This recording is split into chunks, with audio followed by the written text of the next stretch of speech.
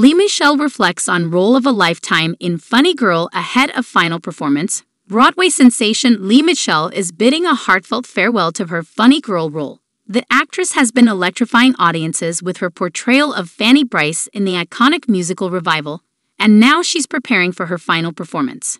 Michele took to social media to express her gratitude and reflect on what this role has meant to her.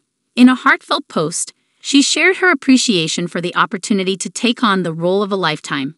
She described the experience as a dream come true and one that she'll cherish forever. Funny Girl has a rich history in Broadway, originally starring the legendary Barbra Streisand in the 1960s.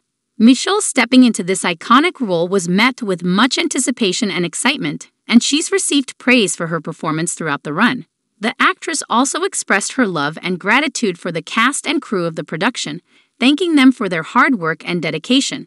As Michele prepares to take her final bow in Funny Girl, fans and fellow performers are applauding her stellar performance. Her portrayal of Fanny Brice has been a highlight of the Broadway season, and her commitment to the role has been nothing short of impressive. While this marks the end of Michele's run in Funny Girl, it's clear that her talent and passion for the stage will continue to shine in future projects. Broadway enthusiasts eagerly await her next endeavor and look forward to witnessing her captivating performances in the years to come.